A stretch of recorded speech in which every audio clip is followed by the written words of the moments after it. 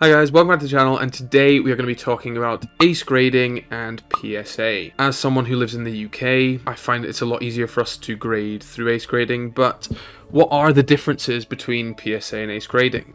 PSA launched in 1991, so it has decades of experience on ACE grading, so they are obviously the go-to in the professional sports authenticator world.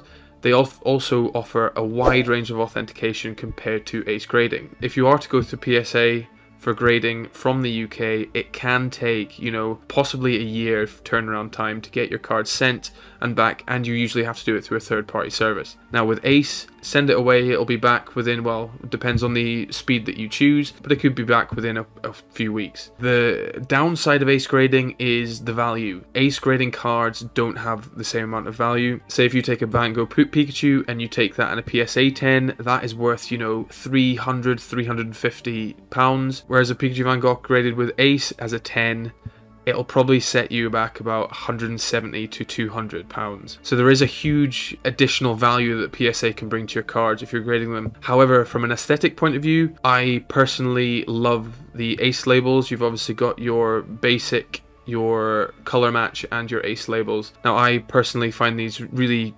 cool. I think it's something that PSA could possibly take from, but overall, if you want to add values to your card, absolutely go with PSA. If you want to encapsulate your card in pristine condition and have something nice to look at, ACE is the way to go.